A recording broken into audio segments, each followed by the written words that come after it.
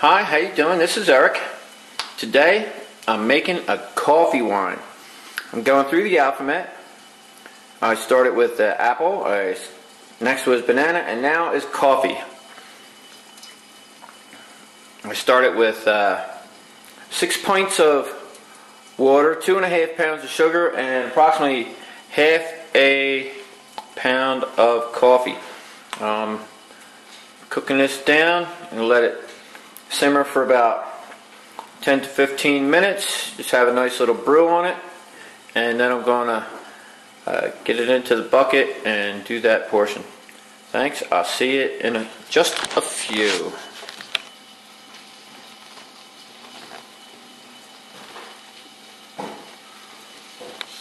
Hi. So I'm making coffee wine, and I've got my strainer and my finer strainer, and I'm preparing to ladle the coffee into our filtration system and into our sanitized bucket, which I just washed and cleaned and sanitized. We're just going to put that in there, get all the gunk out. This is our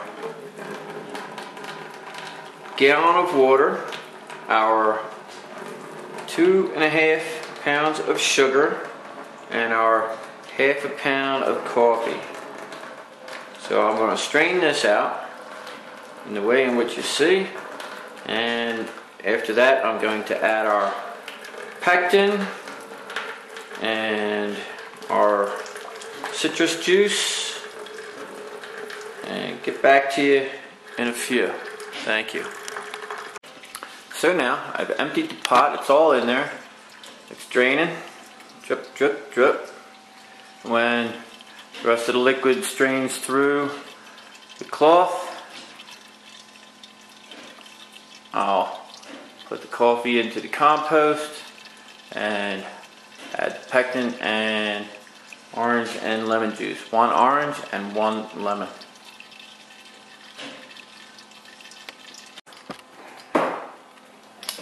Hi, welcome back.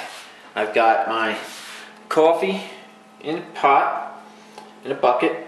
It's got the zest from 1 orange and 1 lemon.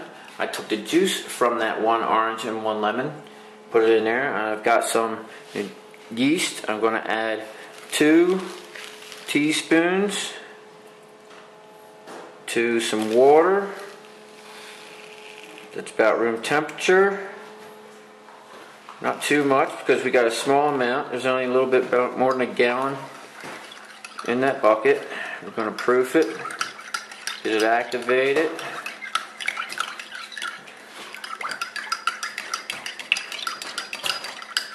And our liquid is about 70 degrees, our coffee liquid.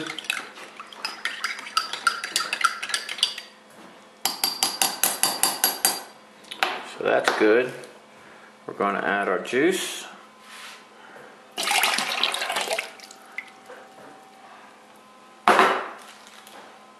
And our yeast. It's pretty much all out of there. We'll let the cup go. And we're going to stir it around. Make sure our yeast is open and active. So 1 chunk. A couple of little guys. Break them up. Get them going.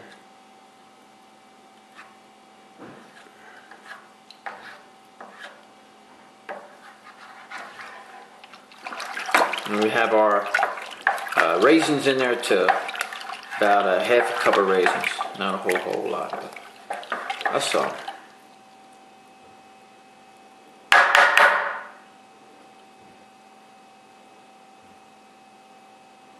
So now what I'm going to do is I'm going to put my lid on this, and every day I'm going to just shake it, give it a good shake, make sure everything's not settled. Maybe I'll open it once a week, once every other day, but definitely twice a day. It's going to get a mix. I don't know what that is. part of the yeast. We're going to check our temperature again, just because.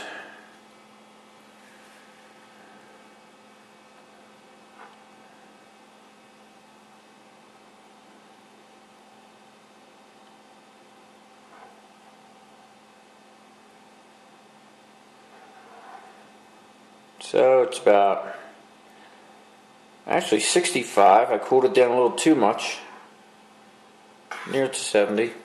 When I get into my room, which is temperature regulated at approximately 75, it'll get going. Tomorrow will be a new day, and we'll check on it then.